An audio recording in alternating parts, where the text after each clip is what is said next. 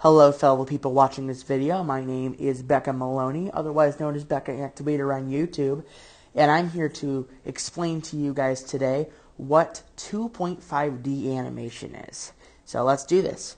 First of all, 2.5D is the animation style that is a type of animation that stands between 3D and 2D, somewhere in the middle. To create one, animators will use composing software and place 2D elements in a 3D space to create the illusion of 3D animation.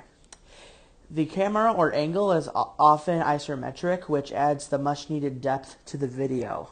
The main advantage of 2.5D animation is it allows you to create visually striking, complex images without needing detailed mogging or rigging techniques found in 3D animation. The result is often referred to as pseudo-3D due to realistic 3D appearance but lack of actual 3D models. The pseudo-3D effect has been widely utilized in films, video games, marketing videos, allowing you to quickly create immersive sequences with minimal of effort or expense.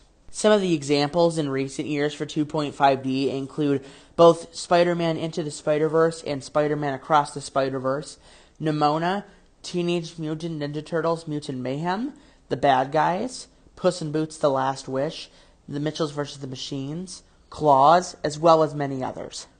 Once Spider-Man Into the Spider-Verse came out, other movie studios saw the success of the animation style and decided to do it in their own movies.